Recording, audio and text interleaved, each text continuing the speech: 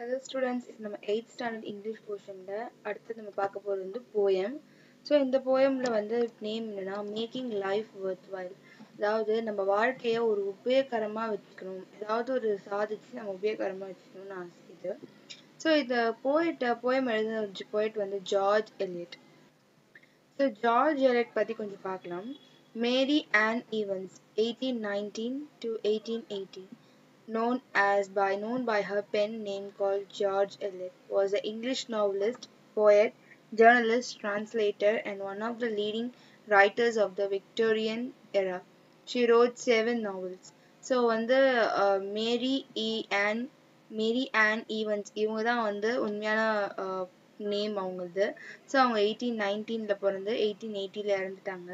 And அவங்க வந்து மோஸ்ட்டாக அவங்க பெண்ணோட பேர் ஜார்ஜ் எலியட்ன்ற பேரை வச்சு தான் வந்து அவங்க வந்து எல்லாமே பப்ளிஷ் பண்ணாங்க.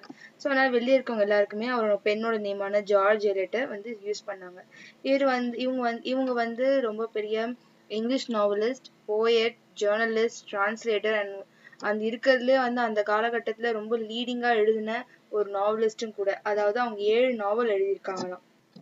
ஸோ வந்து நம்ம வாழ்க்கையில வந்து நம்ம வந்து என்ன உபயோகரமா யூஸ்ஃபுல்லா ஏதாவது என்ன பண்ணியிருக்கோம் அப்படின்றது தான் வந்து இந்த லெசனை வந்து இந்த போயட்ல வந்து சொல்றாங்க. ஸோ இங்க வார்ம் அப்ல பாத்தீங்கன்னா உங்களுக்கு ஒரு 4 இமேஜ் கொடுத்துருக்காங்க. ஸோ உங்களுக்கு வந்து என்ன வந்து இந்த 4 இமேஜஸ்ல வந்து தெரியுது அப்படின்னு பாருங்க. ஃபர்ஸ்ட் வந்து ஒரு பையன் வந்து ஒரு நாய்க்கு சாப்பாடு கொடுக்குறான். ஸோ பசியில இருந்த நாய்க்கு அந்த பையன் வந்து அந்த நாய்க்கு உதவுறான், கொஞ்சம் சாப்பாடு போட்டு அது வயிற்று நிரப்புறான்.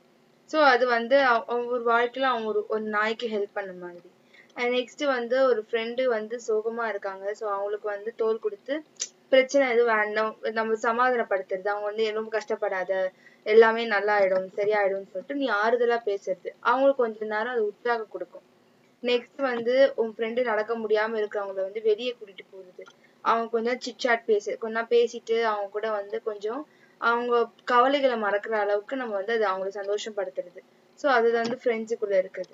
அண்ட் நெக்ஸ்ட் வந்து இங்க ஒரு சின்ன பையன் வந்து கண்ணு தெரியாத தாத்தாக்கு கிராஸ் பண்றான். ஸோ உன்னால முடிஞ்ச அளவுக்கு மற்றவங்களுக்கு ஹெல்ப் பண்றது தான். ஏதாவது நீ உனக்கு முடிஞ்ச அளவுக்கு ஹெல்ப் பண்ணின்னு அது உன் லைஃப்ல வந்து அது யூஸ்ஃபுல்லான பார்ட்டா இருக்கும். உனக்கு அது வந்து ஃபியூச்சர்ல ஒரு நல்ல இதுவா கொடுக்கும், ரிசல்ட் கொடுக்கும் அப்படின்றது தான் இதை சொல்றாங்க. So making life worth while. Every soul that duchess yours, be its light contact, let's get from some good, some little grace, one kindly thought. So ஒரு சோல், அதாவது ஒரு சோல்னா ஆத்மா இருக்கும். அதாவது இதுல ஆத்மா வந்து தொடருதுன்னு அப்படி அர்த்தம் கிடையாது. இது வந்து என்ன அர்த்தம்னா, யாராவது ஒருத்தவங்க உன்னை வந்து ரொம்ப மனசை கவர்ந்து இருந்திருப்பாங்க, உனக்கு ரொம்ப பிடிச்சவங்களா இருந்திருக்கும், அவங்க வந்து உன்னோட இதயத்துக்கு ரொம்ப க்ளோஸா இருப்பாங்க, அந்த அளவுக்கு யாரையா மீட் பண்ணிருப்போம். ஸோ அவங்கள அவங்க மீட் பண்ணதான் சொல்றாங்க இங்க. B it's lightly contact.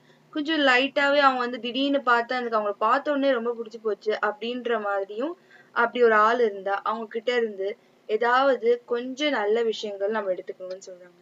Get there from some good. கொஞ்சம் அவங்க கிட்ட இருந்து நல்ல விஷயங்கள் எடுத்துக்கணும். அவங்க கிட்ட இருந்து கொஞ்சம் கருணை, கிரேஸ்னா கருணை, அந்த மாதிரி விஷயங்களை வந்து எடுத்துக்கணும். நெக்ஸ்ட் வந்து அவங்க கிட்ட இருந்து ஒரு கைண்ட்லி, அவங்களோட எண்ணங்கள்ல வந்து ரொம்ப எவ்வளோ தெளிவா ஒருத்தவங்க ஹெல்ப் பண்றாங்க அப்படின்ட்டு ஒரு எண்ணங்கள் இருக்குல்ல, அந்த எண்ணங்கள் நம்ம எடுத்துக்கணும் அப்படின்னு சொல்றாங்க. One aspiration yet unfulfilled, one bit of courage for the darkened sky. So கொஞ்சமாச்சு அவங்க கிட்ட இருந்து ஏதாவது நமக்கு இன்ஸ்பிரேஷனா எடுத்துக்கணும். அவங்க பண்றத பார்த்துட்டு நம்ம வந்து இது மாதிரி பண்ணணும் அப்படின்ற ஒரு ஊக்கம் வந்து நம்மளுக்கு வரணும். அண்ட் பிட் ஆஃப் கரேஜ், அவங்க சொல்றது வந்து அது அவங்ககிட்ட இருந்து ஒரு கரேஜ், அவங்க நம்மளுக்கு சமாதானப்படுத்தினாங்க, எனக்கு இதுக்கப்புறம் தைரியமா இருக்கேன் அப்படின்ற ஒரு கரேஜ் நம்மளுக்கு இருக்கணும். நம்மளுக்கு இருண்டு போன வாழ்க்கையில வந்து வெளிச்சத்தை கொடுக்குற மாதிரி அந்த கரேஜஸ் எல்லாம் இருக்கணும் அப்படின்னு சொல்றாங்க. One glimpse of faith to brave the thickening ills of life, one glimpse of brighter skies to make the life worthwhile, and heaven a surer heritage. So வந்து one glimpse of faith, glimpse வெளிச்சம் அர்த்தம்.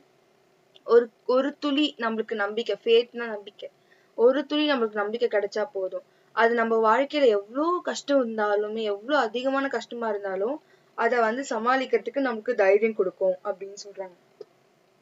So இந்த தைரியம் கொடுக்கறதுனால இருண்டு போன வாழ்க்கையில கூட வெளிச்சம் வர மாதிரி, அதாவது பிரைட்டர் த ஸ்கைனா வெளிச்சம் தர மாதிரி இருக்கும்னு சொல்றாங்க. To make this life worth while, இந்த லைஃபை வந்து நான் உபயோகரமா ஆக்கணும், என்னோட வந்து வாழ்க்கையில எவ்வளவு கவலை இருந்தாலும் நான் வந்து இது நல்ல யூஸ்ஃபுல்லா நான் போவேன் அப்படின்னா.